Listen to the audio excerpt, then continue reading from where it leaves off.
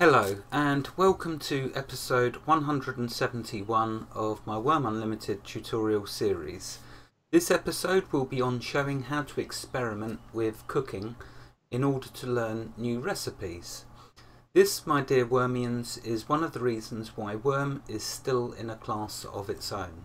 But before I go into a grand waffle, say hello, Raynstorm.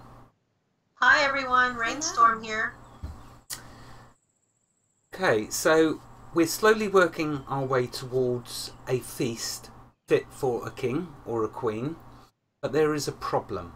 I do not know how to make one of the ingredients. So let's bring up my recipe window and give you a little flash of what I'm actually talking about. So if I open up this little recipe window I put here, I've got a recipe for a meal, and I'm not going to show what the meal is because that's another episode and it will hopefully be a good one. But as you can see here, one of the ingredients is red. And because it's red, that means that we do not know the recipe in order to make that. And that's why there's no plus, like there is for, say, chopped tomatoes. If you do the plus to the left of that, it shows you what the ingredients are and what tools you need and the skill. Well, we don't have any of that for raw fresh pasta because we don't know the recipe. And if we try to search for the recipe, so if we say raw, you'll notice that there is no raw pasta. And if we try typing pasta, there's still nothing. That's because our recipe book does not know about the recipe. So you would think, or you might assume, that there's no way then to learn that recipe. But how wrong you would be.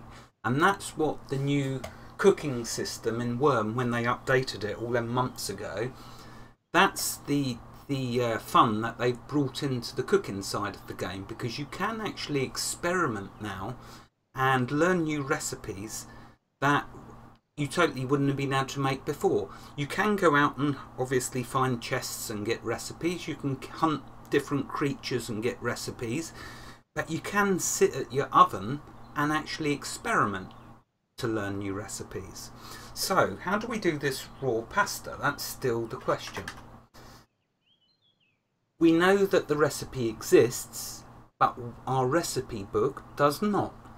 Well, let's get real. How do you make pasta in real life? Raynstorm, do you want to tell us? Well, in real life, pasta would be made with, if we're doing like egg noodles, it would be flour, egg, and water. If we're just doing plain raw pasta, it would be flour and water. So let's try that. Yeah, there you go. So that's exactly what we're going to do. We know a recipe in real life, so we're now going to experiment in Wurm with that recipe. So we're going to need some water for sure. So let's open that up over there.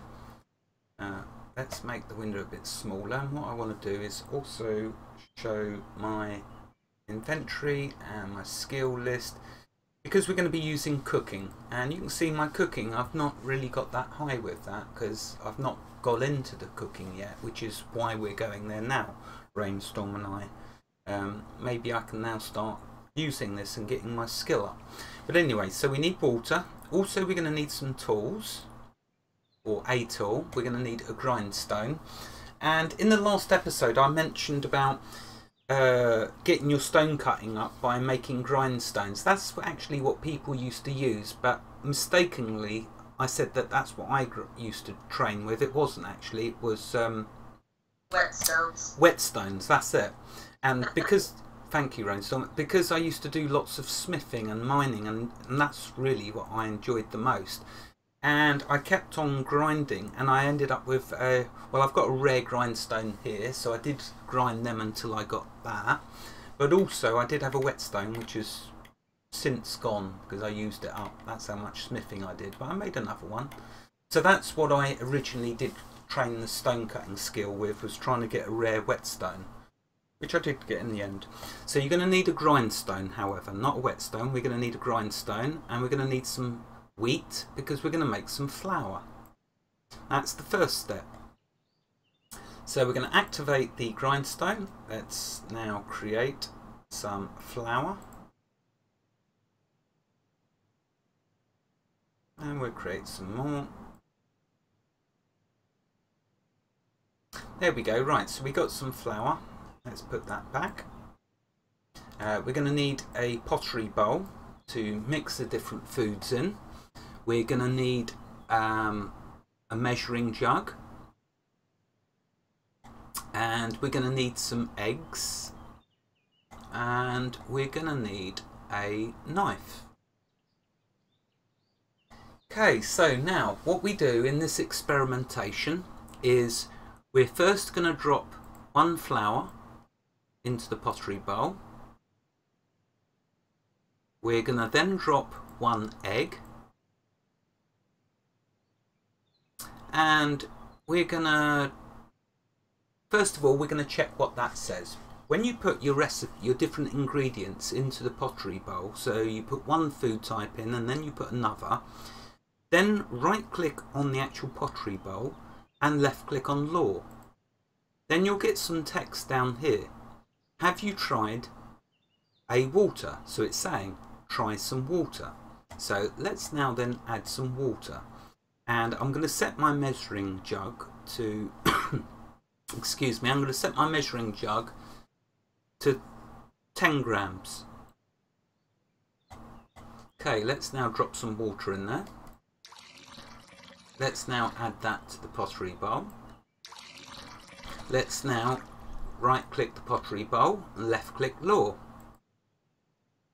Okay, so it now says you think this may well work if you used a knife, but not enough water. Looks like it should use between 320 and 480 grams.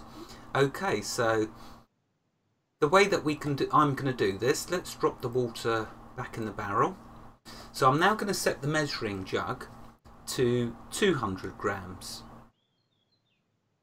The reason for that is I need between 320 and 480 grams in order for this recipe to progress. And if we look at the measuring jug, you'll notice it doesn't have a 400 grams, so I'm simply going to fill this up to 200 grams twice in order to get to the 400 grams of water. So let's fill it up once, that's 200 grams. Let's fill it up a second time. That's now 400 grams. Okay, now let's right click on it and see what it says. Go to Law. You think this may well work if you used a knife. So let's now activate the knife. Let's now right click on the pottery bowl and Law.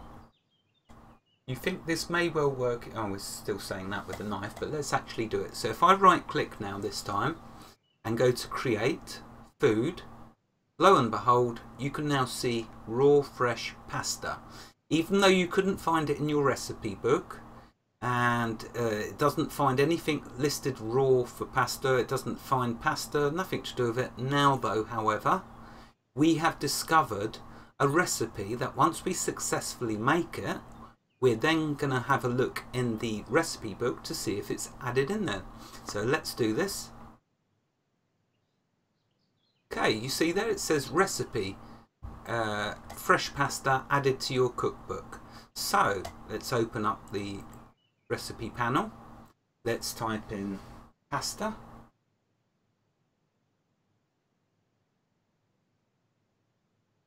And there we go. You can now see fresh pasta. So there, my dear viewers, is how you can go about accumulating new recipes for your recipe book. Now, I was demonstrating this with raw pasta simply because it is one of the ingredients needed in this really nice meal, or not meal, this really nice food when we actually get to that episode. So we've gone one step closer.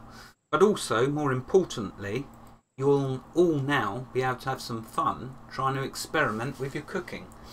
So Raynstorm, is there anything that perhaps I missed, or you think that I should have added during that? No, actually I thought that was perfect. Yeah? Oh, excellent. Yep. Excellent, thank you. Of course, I wouldn't have achieved that without all of your help and guidance, because You're the master chef round here, so thank you to you for doing all the research behind all of that. You're welcome. Okay, so alright, well that's the fresh pasta. We now know how to make it, so now hopefully we're ready, aren't we, for the next episode, which will be this lovely food. Yeah? Yep. Right, okay then, so with that said, if you'd like to say your goodbyes, I will then say the outro, because we are done and dusted with experimenting. Bye everyone, have a great day. Thank you very much, Raynstorm, for laying out all the ingredients, all your time and help, and explaining things and helping me in general with this episode. Much appreciated, as always. To everyone else, wherever you are in the world, God bless you and keep every last one of you safe. Thank you for watching and have a fantastic day. Goodbye.